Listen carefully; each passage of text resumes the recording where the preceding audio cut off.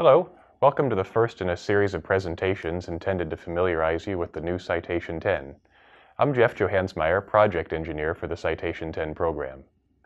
Each of these sessions will cover a different aspect of the differences between the Citation 10 that's currently in service and the new Citation 10 that's under development. Today I'll be talking about changes made to the airframe, interior, and power plant.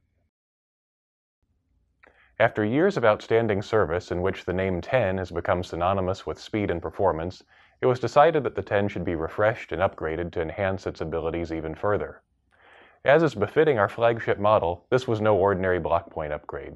We've touched nearly every system on the airplane, making improvements in performance, reliability, and comfort.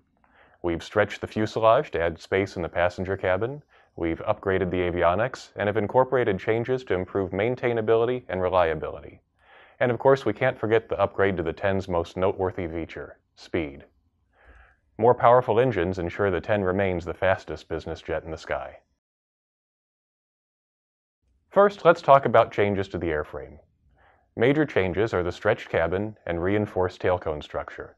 We'll also talk about corrosion resistance improvements to the wing access panels. Also, the STC winglets have been added as a standard production component to enhance hot and high takeoff performance and cruise efficiency. The added fuselage length is located just after the cabin door. We've installed one new frame and stretched the skins and stringers to match, but the window count and spacing is unchanged. The geometry of the forward fairing was revised to optimize aerodynamics around the stretch area. A side effect of this was a thinner fairing, particularly around the cabin spade door, which required a redesign to that spade door mechanism. The design concept remains the same, we've just repackaged the mechanism to fit inside the new loft contour. The new 10 fits essentially in the same footprint as the original airplane.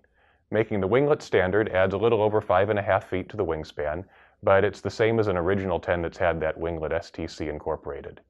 The cabin stretch adds 15 inches to overall length, and the height remains unchanged.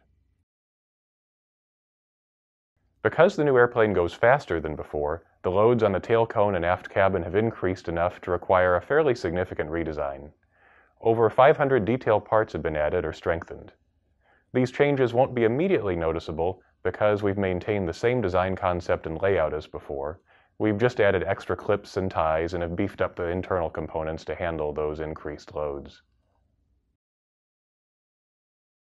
We've made a significant improvement to the corrosion resistance of the airplane with the new wing access panel door design. The new 10 takes everything we've learned from years of field history and the recent service campaign and adds a few new improvements. The key remains the combination of the Y-seal gasket between the inner and outer doors and the wing skin. With the new 10, we've added an improved process for applying the precipitation statics paint, where the entire inner surface of the outer door will now be coated with paint. What this does is ensure that there's no edges where chipping can start, and that improves the durability and integrity of the electrical bond. Now moving on to propulsion updates. The new Citation 10 gets a new generation of the Rolls-Royce AE 3007 engine, the C2 version, which features more power and better efficiency. We've also upgraded the FADEX and installed new, larger engine inlets. In a little more detail, the new C2 engine puts out between 4 and 9% more thrust, depending on the flight condition and power setting. At the same time, the new engine's actually more fuel efficient than before, which means greater range while burning the same amount of fuel. To achieve this, the engine has new, larger, high-flow fan blades and redesigned bypass vanes. There's actually fewer blades than before, but you can see in the picture that they're actually quite a bit larger and more contoured than the original fan blades. The engine inlets were enlarged by 1 inch in diameter, which was done to accommodate the extra air flowing through this more powerful engine. A key maintainability improvement is the new universal aft mount ring for the aft engine mount, shown in orange in the picture, which makes it possible to install an engine on either side of the airplane without having to do modifications to the attachment fittings. The FADEX have been upgraded to interface with our new auto throttle, and we've also removed a couple of switches in the cockpit to streamline operation. The APU is unchanged, but the controls have actually been simplified down to a single stop, run, start switch that's located on the center pedestal near the main engine controls. Moving on now to interiors. The interior is completely restyled in the new Citation X with a much more modern and upscale feel. We have a new passenger seat with retractable armrests, which gives a much more spacious feel in the aisle. We've rerouted the environmental ducting for better maintainability and improved airflow, which helps the cabin cool better. The clean lines of the new interior flow directly into the cockpit, which has been redesigned with the most modern and stylish flight deck ever in a Citation. In addition to the new cabin styling, we've also made a number of reliability and maintainability improvements that aren't quite as visible. Electrical grounding and access to electrical components has always been a source of frustration, so we've gone and added easily accessible, common electrical grounds in the cabin. Lighting is now all LED, with long-life bulbs and minimal maintenance. Those new seats are actually attached with quick release pins, which significantly reduces the amount of time to remove and replace the seats. We have improved electric window shades, which are based on the ones in the CJ4. Those offer improved reliability and have a fairly unique three-stage operation. They can be fully open, partially closed, which makes them opaque but still offers light, lets light come through, or they can be set to full blackout.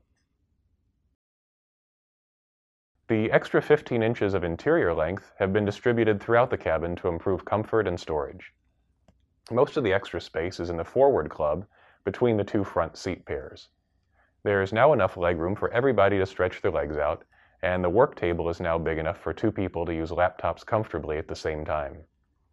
More space between the two clubs' seat backs gives more room to recline those seats together and also lets us install extra storage cabinetry down at the floor level.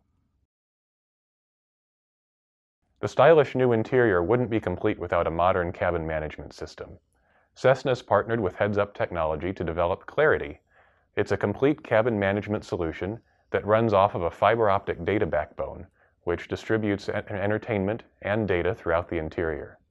Each seat has a touchscreen interface shown on the left, which has access to the lighting and window controls, gives video display and wireless audio. There are iPad and iPod interfaces to plug in your mobile device, and even seat-to-seat texting functions that let you carry on a private conversation between seats. Like the cabin, the cockpit has been restyled for a clean and modern appearance that's also highly functional. For the first time on a Citation, we have an overhead panel where all the lighting controls are now located. This has allowed us to logically group the switches and free up space on the center pedestal.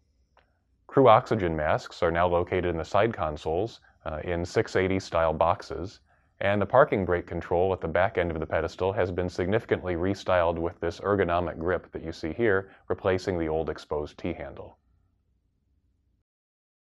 That concludes this first update about the new Citation X.